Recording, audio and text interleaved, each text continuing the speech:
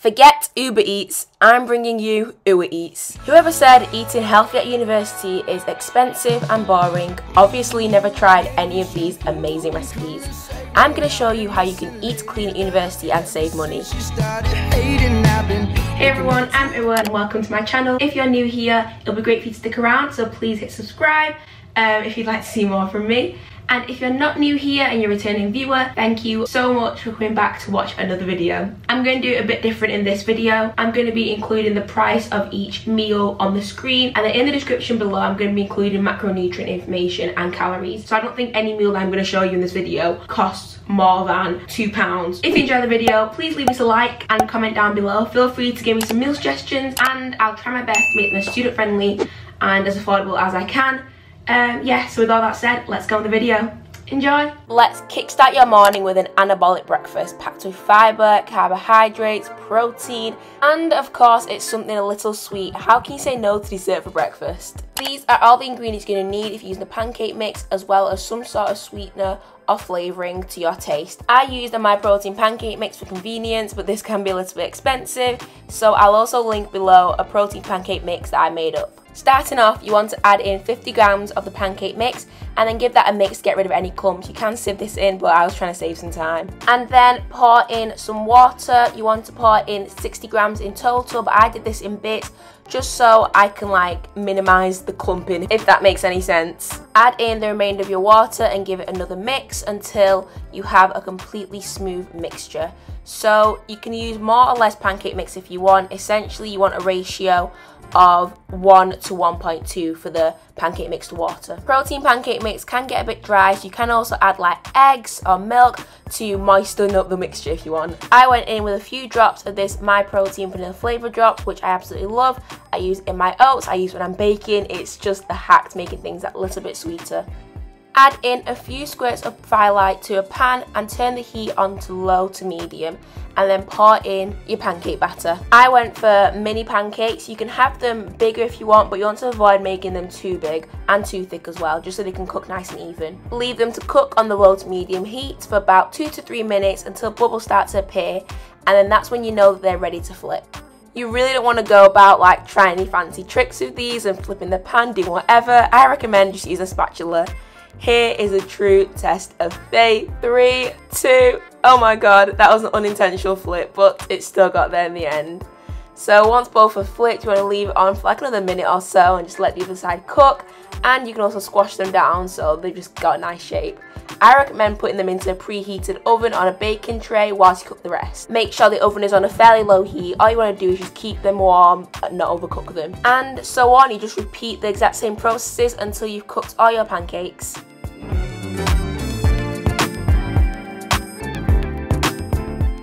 Now it's time to prepare the toppings. I went for strawberries and bananas.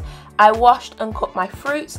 I also weighed out my fruits so I can get the correct macronutrient information for the sake of this video for anyone who's interested. So if you want to know the calories and stuff, feel free to look in the description.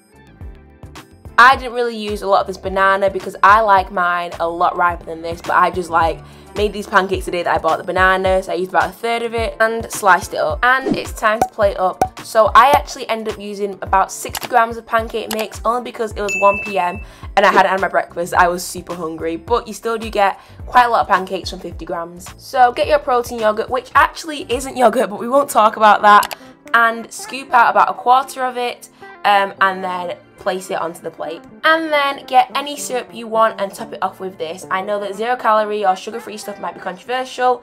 This is what I chose to use and I absolutely loved it. Enjoy your pancakes, guys. If you tried this, let me know how you found it. Comment down below and also tag me on Instagram. These sweet potato waffles make the perfect breakfast, lunch, brunch, tea, have whatever time of the day you want. These are the ingredients you're going to need. We aren't going to be using the skin of the potato, but just for the sake of it, give it a nice good wash and scrub it clean.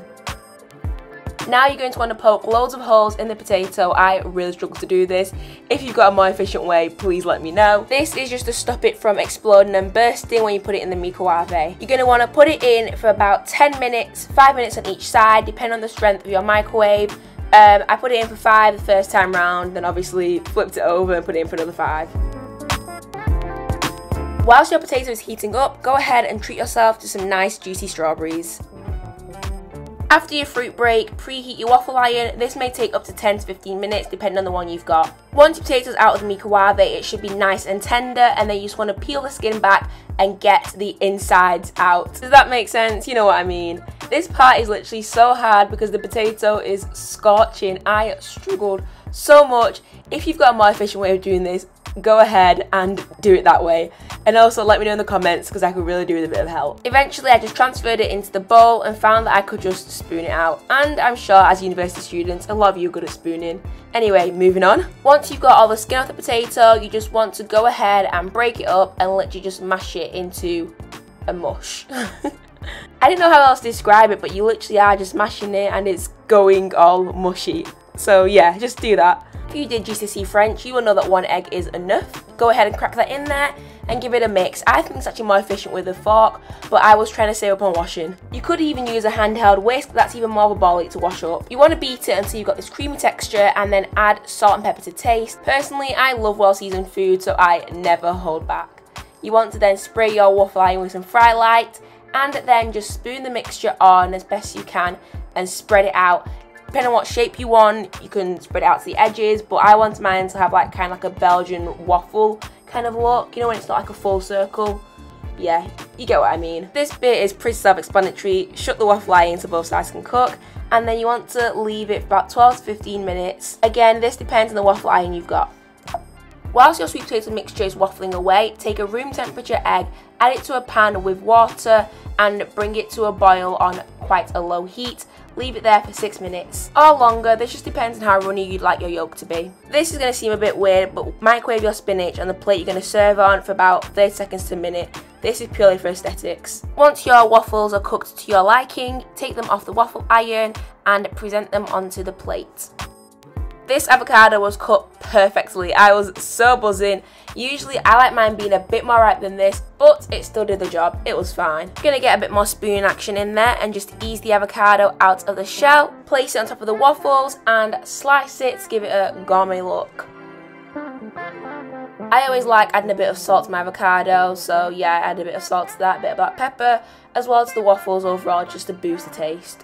This part actually hurts me to watch back. It hurt me at the time, but this egg, it failed miserably. Oh my god, it was my first time doing a soft boiled egg, and let me say it'll be my last. Yeah, I'm gonna stick to them being hard boiled. It ruined the aesthetic of the dish and I apologise profusely. Man, you're just ruining it.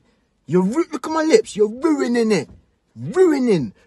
Just to give these waffles an extra kick, I topped them with some chili flakes and bone apple teeth. Here we are, a gourmet-ish sweet potato waffle dish made from 2 ingredients. So simple and easy to make, and it defo isn't your average university dish. I've just plugged you here with savoury waffles. Go ahead and enjoy. If you're feeling a crispy chicken burger but you don't want the guilt of eating something greasy, or you just don't want to spend the money on Deliveroo, then you are going to want to try this. First thing you're going to want to do is place a baking tray into a preheated oven.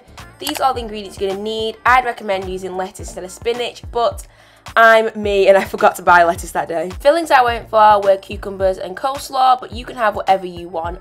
You can use the actual Doritos if you want, but we're counting pennies here, so I went for the Aldi version, which are just as good to be honest.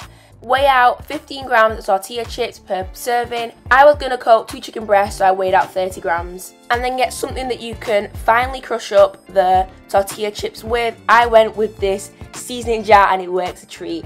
I find that the smaller the chips are when you crush them, the easier it will stick on the chicken. If you've had a long day of lectures, or you've been left on red, or you've got no new Tinder matches recently, this is just a great way to get your anger and frustration out. We don't play about in this kitchen. These are all seasons you're going to need. Of course, feel free to use whatever you want. These are the ones that I used. I was trying to give KFC a run for the money. And considering I made these burgers for my friends and they didn't realise that they were made from scratch, I think I did a pretty decent job. Once all your seasonings are in, give it a good mix just to disperse the flavour throughout. Now for part 2 of getting your anger out, you're going to want to slice these chickens.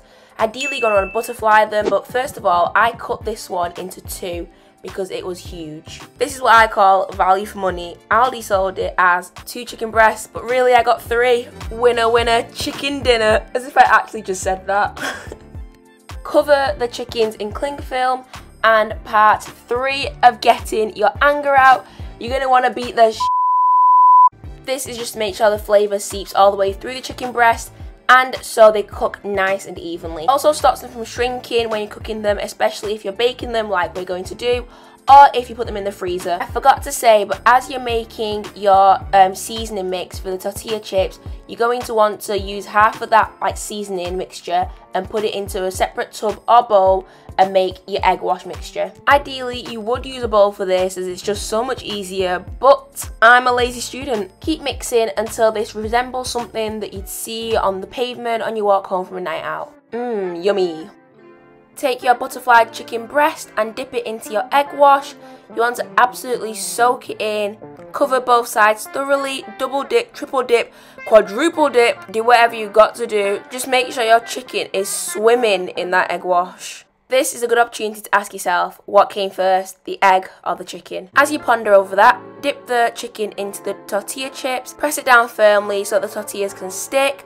And like I said, it works so much better when the tortilla chips are as small as you can get them. Spray a baking pan with fry light and put your chicken breast to one side for a bit. You can even do this a few hours in advance and leave it in the fridge to marinate. Now we're going to go on to make the chips. I use half a potato, but use as little or as much as you want.